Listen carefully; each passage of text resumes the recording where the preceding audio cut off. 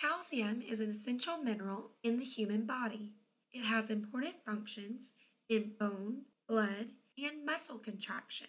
The amount of calcium in the blood and bone is regulated by hormones. Two significant hormones that regulate calcium are calcitonin and parathyroid hormone. Calcitonin is produced and secreted by the thyroid gland. Parathyroid hormone is produced and secreted by the parathyroid gland. Calcitonin is responsible for toning down blood calcium. This hormone will cause calcium to go from the blood to the bones. Calcitonin will stimulate osteoblasts, which build bone.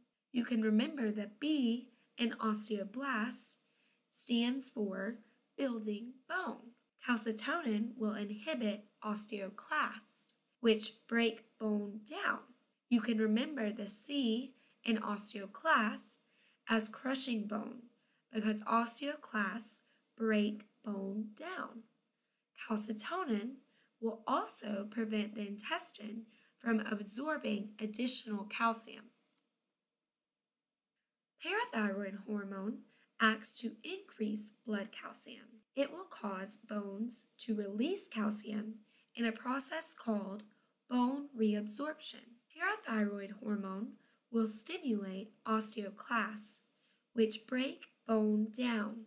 The intestine will be stimulated by parathyroid hormone to increase the absorption of calcium. As a quick review, calcitonin decreases blood calcium, increases calcium in bone, stimulates osteoblasts, and decreases intestinal absorption of calcium.